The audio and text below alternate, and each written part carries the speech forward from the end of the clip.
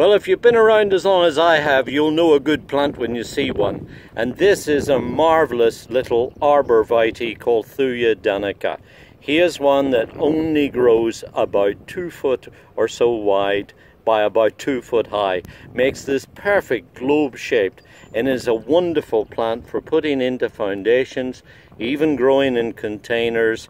Will make a very nice specimen, or even a nice compact low hedge.